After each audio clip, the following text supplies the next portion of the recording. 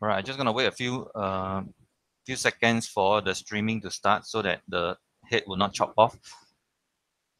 Okay, so first we need to get a tire thread in order to create the tire thread for all our cars. So currently all our cars, right, doesn't have anything on it.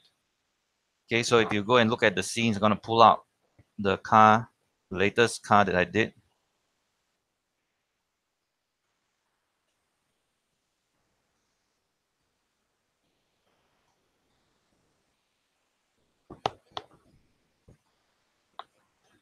Right, it's just a simple stand-in mesh like like this. Doesn't have any threads on it.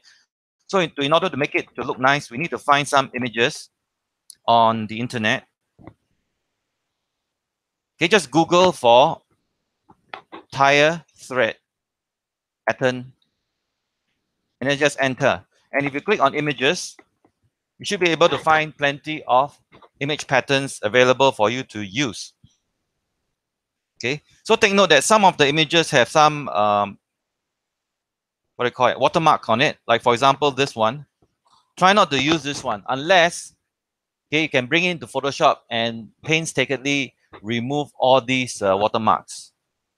All right, try to find a tire pattern that has this black and white. But even this one, this is actually the tire pattern that I used for the example. It comes with a very faint watermark on it. So I'm going to use this image as an example. Okay, I'm going to save the image into my source images folder. Then I'm going to process it a little bit. And take note that this image originally is a JPEG. Now, JPEGs are generally not very suitable for textures. Okay, the reason is because JPEGs are compressed image formats. Okay, if they are compressed too much, if you zoom in closely and take a look at the edges of the JPEG image, you'll see that there are a lot of noise that's going on. Okay, so we need to process this a little bit because if we bring this straight into Maya and then use it as a bump map, it's going to generate a lot of noise. Okay, I'll demonstrate that quickly by going to this tire scene here. I'm just going to start a brand new scene and create a flat polyplane.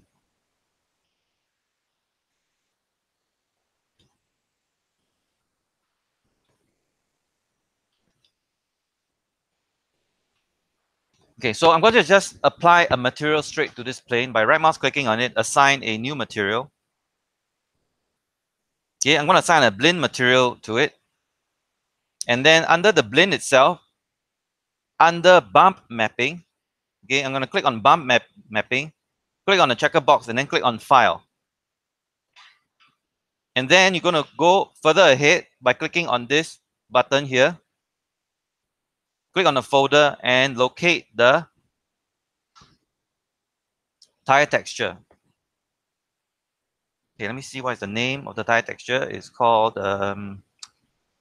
800TX. So this is the one. So if I open this, okay, right now I don't see any bump, okay, because you need to press number 6 on your viewport in order to see the bump. And if you zoom in closely, you see that this is the problem of using a noisy or highly compressed JPEG. You will see all this bumpiness that's going on. So if you want to avoid this, we need to process this a little bit more. So I'm going to go to Photoshop. I'm going to show you how to process this. What I'm going to do is I'm going to unlock this layer so I can edit it. Double click on it and then click OK to unlock it. First, you use your box selection to select the white areas and then just delete them away.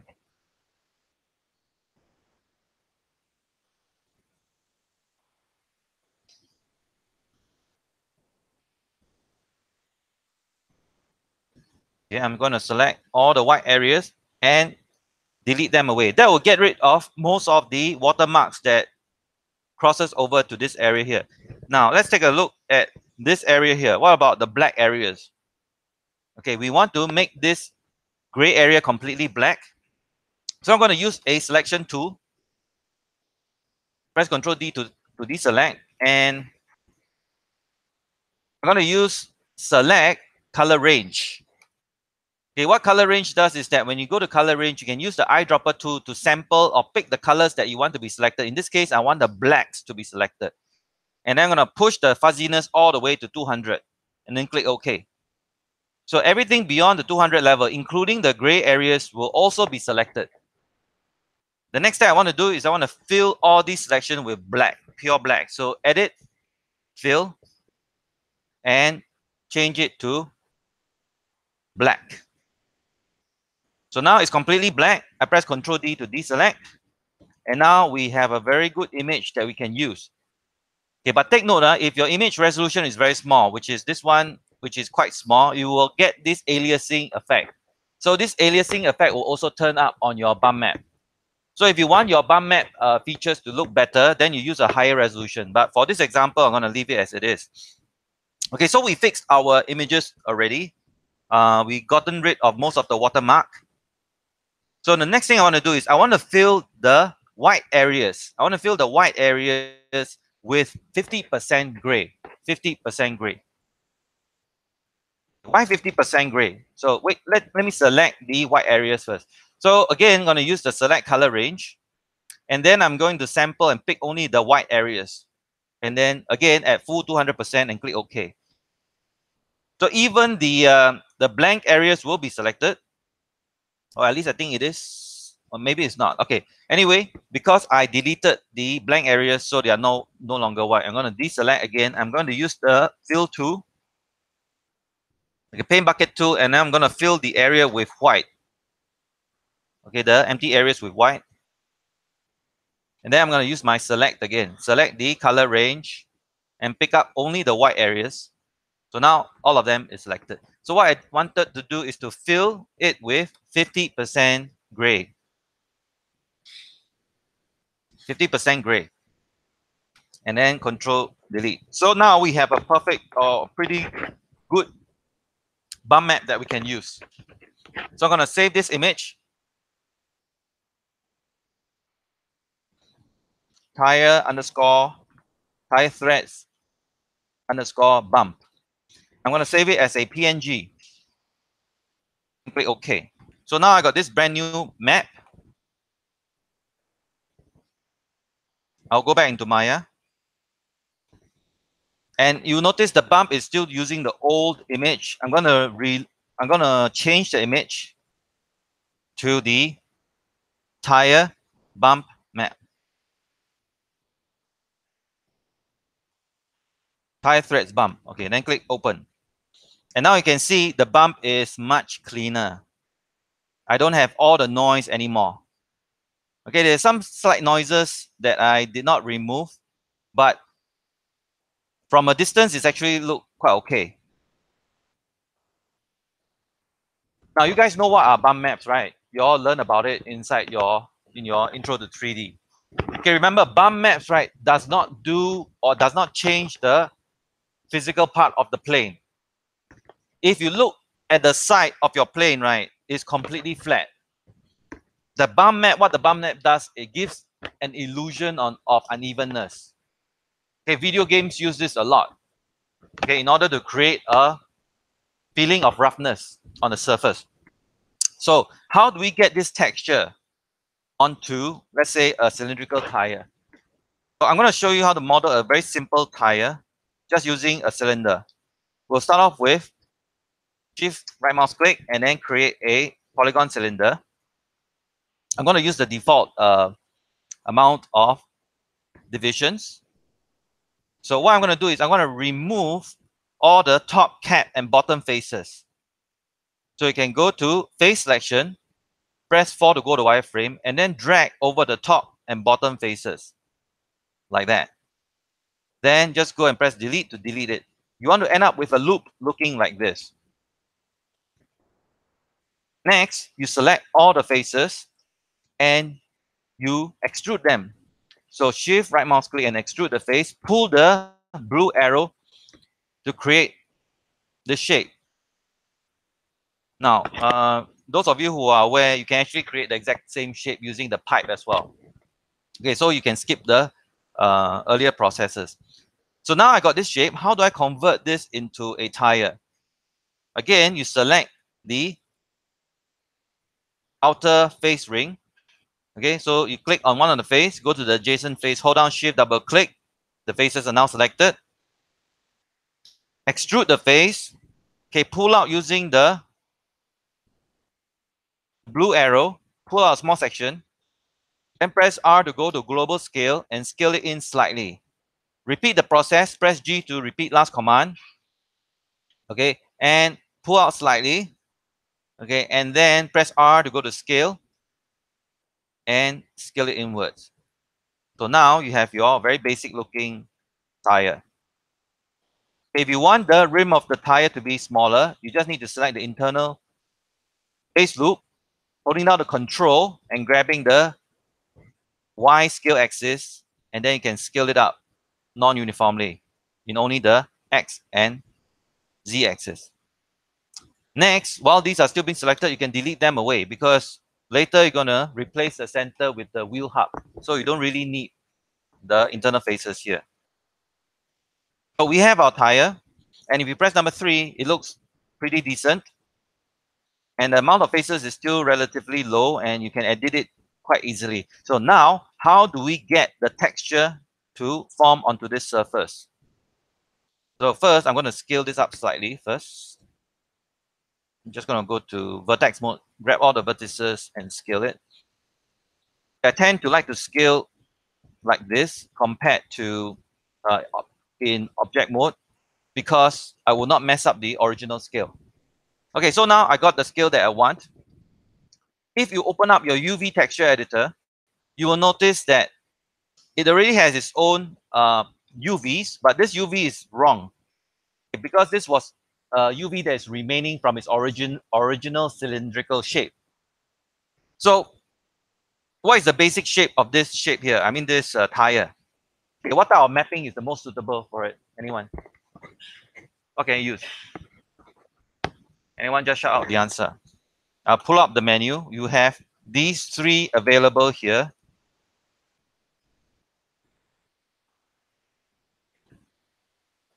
Okay, under UV, you can see cylindrical, planar, and spherical. Which one do you think is suitable? Anyone? Bill? Which one do you think is suitable? What shape is the tire? Cylindrical, right? Because the original shape is a cylinder. So go ahead and apply a cylindrical UV map. But if you apply a cylindrical UV projection, you'll notice the cylindrical map placement just only covers about halfway. All right. You can actually grab this placement manipulator, just grab the handle and you can pull it all the way until it touches both ends. And you notice now the entire tire fills up the entire UV space. Okay. So once you're done with it, you can click away and the entire UV space is being used. However, if you open up this button here, okay, this is the button that you will use a lot when you're doing UV layout. This one will check how much UV space is distributed on your tire. And you know that by doing that, you can see we have some issues here already. Notice that the goal here is to scale or reshape the UV layout until all the squares on the 3D view itself looks the same. Okay, so we start by selecting the shell of the tire. And then we're going to press R to scale. And we're going to scale it until we see the size of the squares are mapped evenly on the tire. So right now, if I scale at this axis, it doesn't do anything. Okay, but over here, now you can see the size of the squares are being spread out. Okay, what you want to do is you want to manipulate the scaling until the squares are evenly spaced out. Now we have some stretching going on here. So we have to fix the sides here. And now you can see the orientation of the shell is horizontal. So I'm going to use the rotation tool here to rotate it 90 degrees. Okay. And we're going to select the sides, the side edges here that form the faces. So I'm going to go to edge, double click and select the edge. Okay, I want to make sure I do not want to select these two edges here. So what I'm going to do is I'm going to deselect. I'm going to start from this edge. Shift double click to select this edge. Then shift select this again. And shift double click. So the two edges, okay, the two edges are selected. So turning on the checker box pattern again, I'm going to scale them upwards until the square pattern is evenly spaced. So when you get a square pattern spaced out, the checker box spaced out like this, now you got a very good distribution of the pattern. And now basically your tire is nicely laid out. I mean, the UV is nicely laid out. So what it needs right now is a texture material. So we're going to assign this tire with the same material we have over here. So right mouse click, assign existing material, and then we're going to assign the original blend material. Okay, when we assign it, you notice we can't see it because our checker button is still on. So just click on it to uncheck. And then you can see we have the patterns appearing on the wheel. However, you can see the scale is a bit off. Okay, we can easily change this. Okay, now that we have this shell nicely laid out, we do not want to distort the shape anymore. And remember, when you're doing texturing, right, all these image patterns are actually repeated all over the place. That means this image is being tiled. So if you want the texture to fill into your tire nicely, you have to scale it uniformly, okay, until it matches the width of the tire. Okay, right now I'm already encroaching into the other pattern, so you can see it start to spread out. So if you want, you can maybe scale it in outwards a little bit, okay, until it avoids the other pattern. So I'm going to move this right in the center, and then I'm going to use my scale, try to scale it as much as I can. And now you have the tire threads on the wheel. And if you want to change the color, just go to material attributes.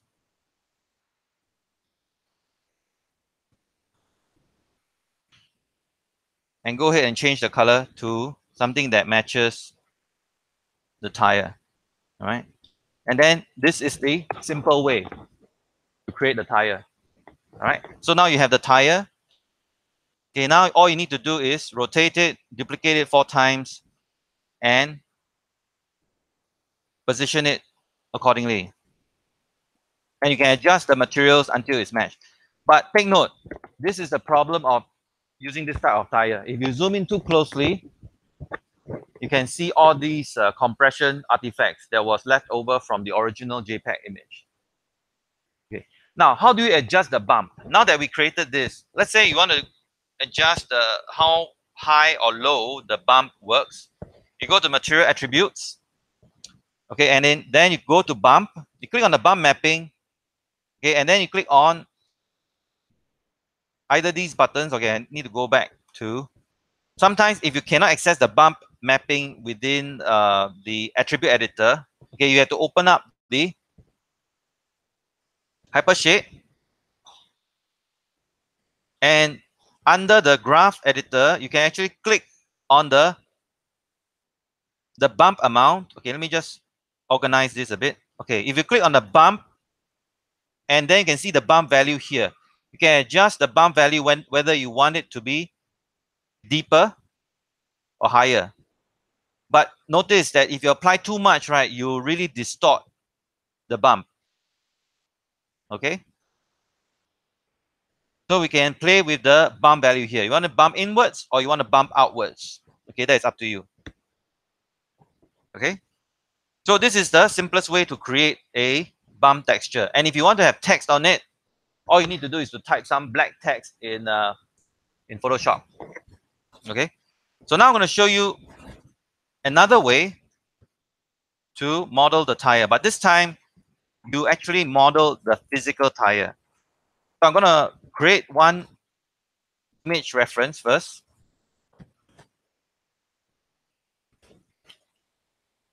and assign a material to it.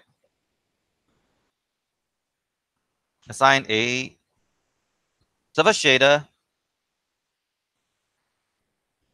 and I'm going to use the original image as a reference. Okay, so I'm going to use this one, but this time I'm going to physically model. Use this as a reference to model. Going to put this in its own layer and lock it. And I'm just going to create one segment. Okay, so I'm going to create probably a polygon plane again.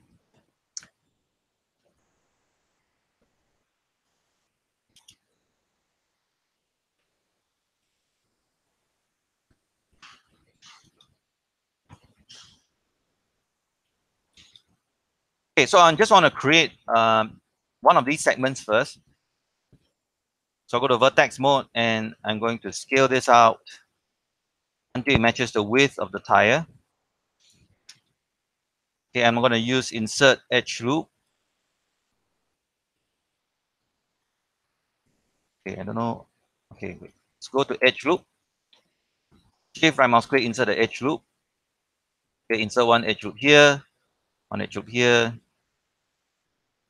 one edge loop here, one edge loop here. Maybe one in the center here because I'm going to get rid of half of this because the other side looks exactly the same. So now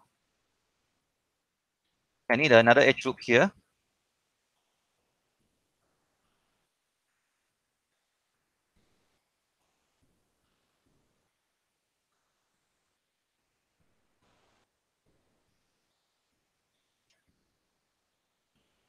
Okay, insert one more edge loop here.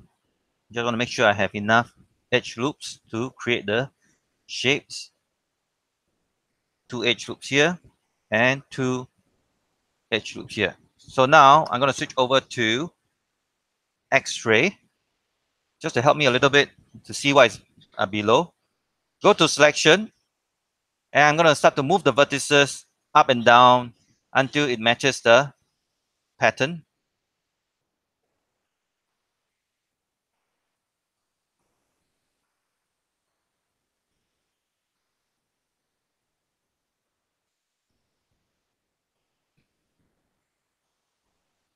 Okay, double click to select this edge loop. Move this up.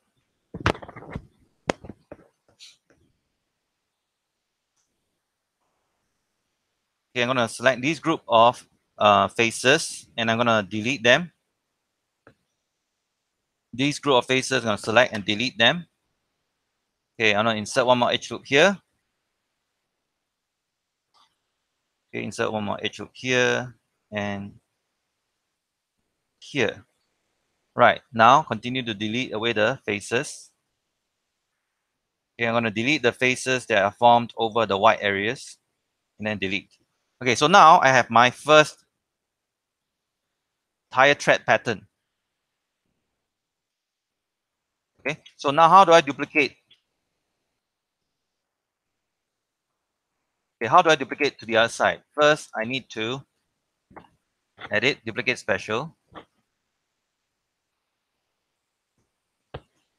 -1 in the x-axis and duplicate special. I'm going to join both of these together, mesh combine.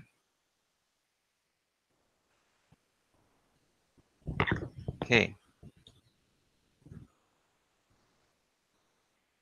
So now I need to duplicate another set.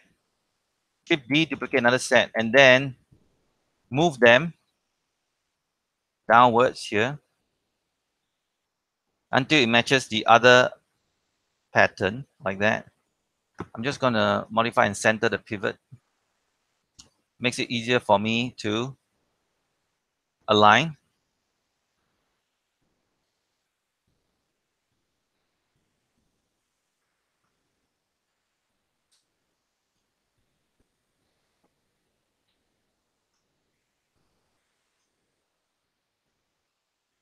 Okay, and then I'm going to combine these two together. Mesh, combine, and I'm going to stitch these together. Shift right mouse click, merge vertices, merge vertices. Okay, I'm going to try here, edit mesh and then merge. Okay, the threshold, maybe I need to push it a little bit higher. Okay, press G.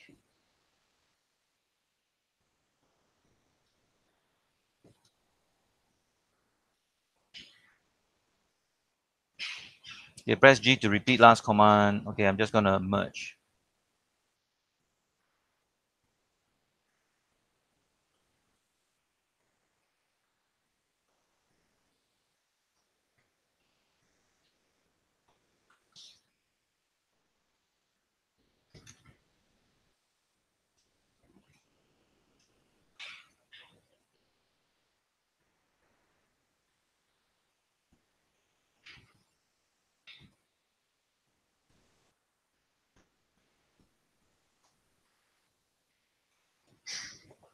Okay, so the reason is very simple. I need to select these faces that form the thread pattern, and then I want to extrude them.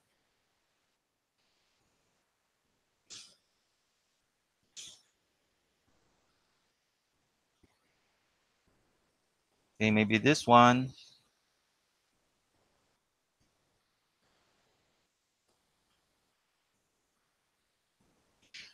Okay, not this one.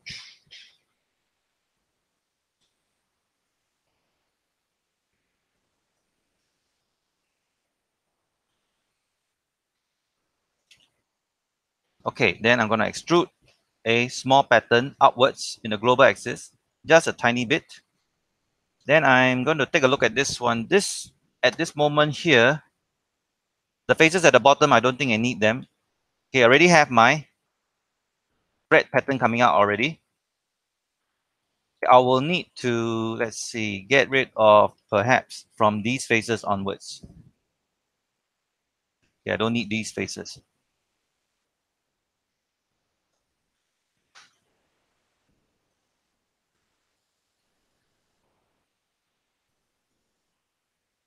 Basically, I just want to create a gap so that when I join the two parts together, top and bottom, right, they're going to create another extra gap. So now I have these two pieces, and I'm going to modify and center the pivot again. So basically, we have one tire thread element now that is modeled. We want to create multiple pieces. So what I'm going to do is I'm going to use edit, duplicate special, but this time I'm going to reset the duplicate special settings. We're going to create an instance again. However, we're just going to straight away duplicate an instance. You can duplicate a copy as well. And then I'm going to move the duplicate until it is lined up with the one on the bottom here. And I want to take note at the channel box here to see how much it translates. So it translates at 1.344. So select the piece, edit duplicate special, translate in the z-axis 1.344, and then maybe on a duplicate 20, or let's just give it a high number like 30 pieces, and duplicate special. And now you can see the entire thread, the model thread, is all built. But take note that these are still separate items. So now I want to deform them and bend them to form the tire wheels. Okay, if you line them up nicely, you should be able to merge them together. But I think the movement is slightly off. Okay, I think it's still overlapping slightly. Okay, but we're going to ignore that. We're going to select all of this, and then we're going to mesh combine first. Combine all the meshes together so they become a single piece.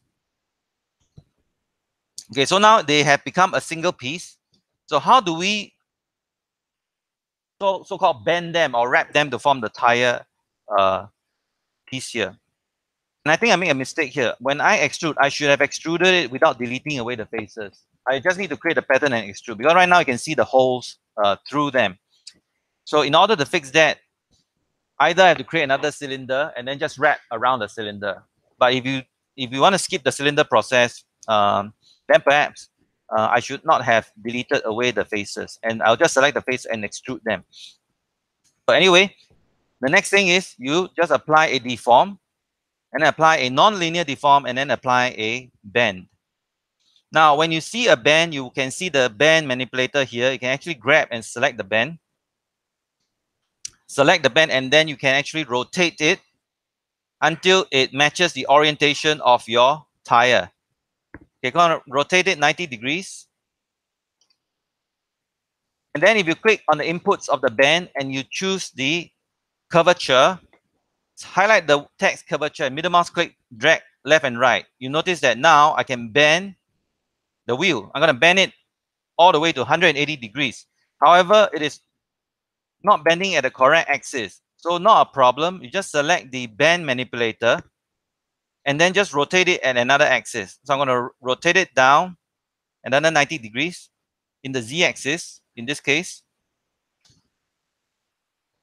And now I have the physical tire thread.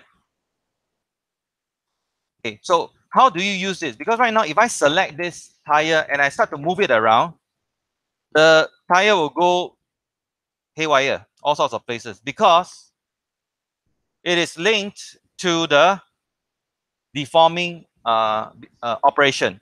So in order to get out of this deform, let's say you're happy with this, I'm happy with this shape, I want it to be permanent. Okay, there's still a gap there, right? Tiny gap there, but anyway, let's say you're happy with this, you want to manipulate it without it being affected by this bend. You go ahead and go to edit, delete all by type, and you choose history. If you kill the history, now this thing is permanently bent. But of course, remember to apply another center pivot so that you can start to manipulate it. You can rescale it. Okay, and then you can use the scale tool to make it narrower. But at least this is a real tire thread. This is not a bump and fake thread. But take note, when I modeled this tire thread, I did not use any subdivision. So if you press number 3 to subdivide it, it's going to look like a mess. Okay, like this. That doesn't look very nice. And if you really want to subdivide it, you really have to insert a lot of edge loops to create the hard corners. And I think for your assignment, as long as the details are there, I think it's fine. You don't have to insert too much edge loops. Otherwise, you'll become very, very heavy, right? When you're dealing with a lot of edge loops. So essentially, this is how you create a couple of methods in creating the tires. You can use the first method, which I showed you, or you can use this method. Right, so both of which requires you to use different operations. For this one, you must lay out your UV properly. And for this one, you need to model the patterns and have them linked up properly before you duplicate all of them. And ideally, have all the elements stitched and merged together. All right. Okay, so that's the streaming video for today. I'll stop the stream now.